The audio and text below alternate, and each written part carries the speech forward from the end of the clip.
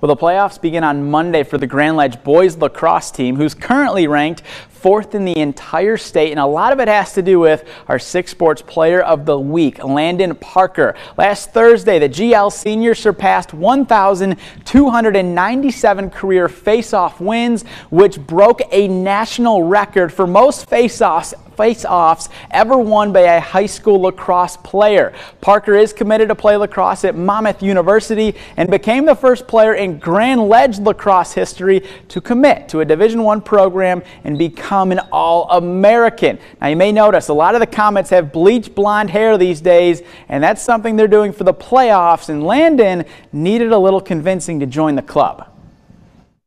I mean, when my friend Caleb with the super long blonde hair buzzed his head, that's when I was like, all right, I'm doing something. If he buzzes his head, I mean, I got to commit to it. So this Friday the bleached hair is coming. So it started 2 years ago. We started doing something with our hair. Like the first year in 2022, we all got mullets.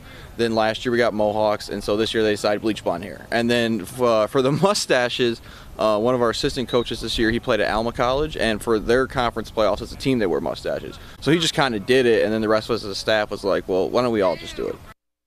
Yeah, why not? I wish I could pull something like that off, that's for sure. That'll be it for sports. We'll be right back.